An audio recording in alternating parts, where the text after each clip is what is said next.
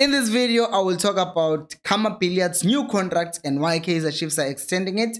And we'll also talk about Itumeleng Khune's new role and potentially leaving Kaizer Chiefs.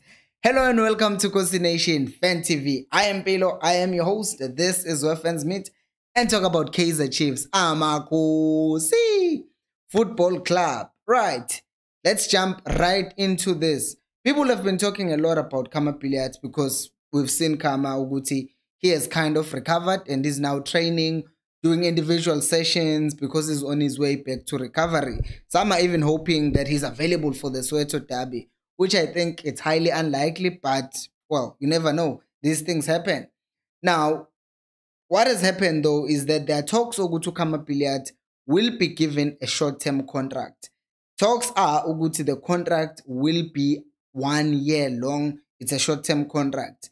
And obviously a lot of people will get mad. Oguti, why has this happened? Because now if you're calculating Khama's salary over the past 5 years, people come up with figures like 60 million rands, but you cannot say he was not worth that much money when he came to Chiefs. He was worth that much money because he had been performing well with Sundowns, and then Chiefs got him, and then they are paying him this much money. But the question is, why would Chiefs extend the contract to Khama, who is injury prone and who is also old? Well, I have the answer. Few answers actually. I think the first reason is that Khama, you can talk about the fact that he is injury prone and stuff like that. But when he is available, when he is fit, then he's going to give you something in the team, especially if you now surround him with better players. We know Uguti over the past 3-4 seasons when Khama was at Chiefs, there wasn't really quality enough. It was always like individual brilliance. You see Khama coming up with individual brilliance and scoring goals, or someone else, Unukovic, in his season. It was just Nukovic, and then he disappeared. No one else was able to take over from them. So with more players being better in the team, it's also easier for the other player to contribute. Because if Khama is contributing 7 goals per season, and then Toli is doing 7, and then Dupree is doing 10, you know, good, now the goals are being spread, and then all of a sudden you can see good thing, there is impact. But if you are depending on one player, and then they only score 7 goals per season, then you're like, this is an average player, they are not good enough. But with Khama being there, it's just going to help with the quality in our team. And the second thing is that Veleg, knowing Ugutu Khama is injury prone, having a lot of players in your bench as well who are still quality enough is still helpful to the team, because you look at our bench right now. I've always been complained about this. I look at our bench and I'm like, who can come on and change the game? But now, if you have Khama on the bench, you still have that person that you can look at the bench and say, okay, if I bring on this person, he can come on and change. He can come in and change the game. Not let us see maybe can try so and so. Right now, we're not saying so and so can change the game. We are saying maybe they can do better, but we're not really in that position. The third point is that Caleb is not doing the things that he's supposed to do. And because of that, Khama, we saw earlier on in the season, he was tried in that false 9 position. And with the talks of Caleb leaving the Chiefs, there is that possibility of good value going forward. Khama would be played as a false 9, while the Chiefs are looking for a striker. So Caleb is also the reason. Number 4 is the fact that the Chiefs will be prioritizing other positions this upcoming transfer window. I'm talking about the defensive midfield position. I'm talking about an attacking midfielder, a winger or 2, because even number central defensive midfielders, you are looking at 1 or 2. So the Chiefs will indeed be prioritizing other positions. So you can't just let go of a player who can actually potentially help solve some of the problems that you already have in your team. And the other one is obviously by experience. Uguti, as much as I see Uguti, a lot of players that are there at Kaizer Chiefs right now who are young, they are playing better than the senior players. You still need experience in a sense, Uguti. You need players who have been there and have done certain things and have been exposed to that kind of pressure, so that they can guide the players and help them. Good, okay, I see you are struggling with 1, 2, and 3. I can help you because I've been through this thing and that. Because even if a player is not playing that much, they can still contribute in other ways. Because I, for one thing, Kumatoho, as much as he's sitting on the bench, I still think he has some kind of impact on the players positively by guiding the other players who are currently playing. So yeah, also experience. Please guys, if you're enjoying this video, please do make sure to like the video and subscribe to the channel, as those things help me to reach more people like you. Special member shout out today goes to Mufukengi M. You can become a member by clicking the link on the description. It's only 20 rands per month and you get these benefits on my left. Okay, moving on to Itumeleng Khune, our skipper. So he had an interview with Robert Marawa, and Mina, from this, I was reading from a report because I didn't have the time to watch it because, well, I was at work.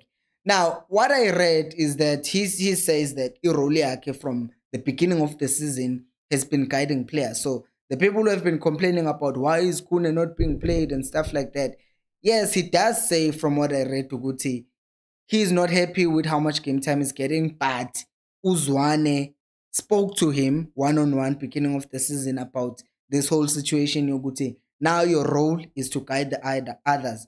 And as I've said, when I just talked about Khama Guti, I think even with Omar Toho being kept this season and they are not being grumpy or throwing tantrums, it's because from what Khune said, I also think Uguti, Naye, he's been given that role. Uguti, he's there to guide the other players as well. So the other players are also experienced and are still there. They could just have a new role, which is to guide other guys. And the second thing he says, he wants to play until he's 40 plus. I'm like, what? Khune, you've been at Chiefs since the longest time that I can remember. What? Since 2004, 2006. Like Khune is from the Chiefs. That's the thing that we know about Khune. And him saying he wants to play until he's 40, I don't get it. I really don't get it, because I don't think the Chiefs would be extending a contract by a further 3 years so that he can play until he's 40. And he continues to say that that could be a Chiefs or that could be away from a Chiefs. And I'm like, what does this mean? Does this mean Khune can actually end up leaving the Chiefs? I think not. I don't think Khune can leave the Chiefs. And I have a few reasons for that. I think he just says that for a few reasons. I wrote 3 reasons here.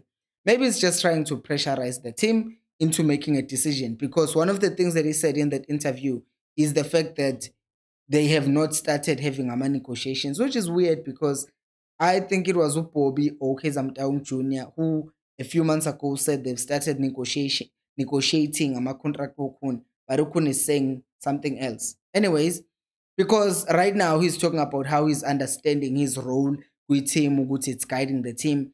It's possible Uguti is just making sure Uguti he's trying to put a pressure on the team so that they can start moving.